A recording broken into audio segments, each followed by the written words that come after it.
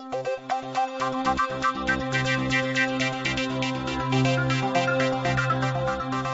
my name is John Ashworth, owner of the Fitness Nomad.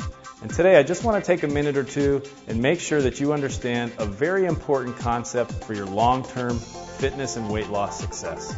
I want you to understand the difference between a pound of fat and a pound of muscle and what you need to do to make sure that you're building more muscle and eliminating more fat.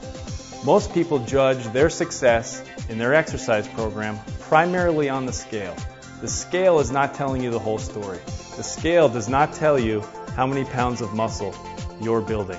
What we find with our clients, especially in the early stages of their training program, is that their weight is not changing very much. They might only lose on the scale 5, 10, 15 pounds. But what's actually happening is they're trading pounds of fat for pounds of muscle. And this muscle is heavy. So on the scale, things aren't changing. But what would you rather have? 10 of these or 10 of these? So what you need to make sure and do is get into a training system that is allowing you to build pounds of muscle. Most people are not working hard enough. What we discover early on with our clients, one of the first things that they tell us is, oh my goodness, I've never worked this hard before.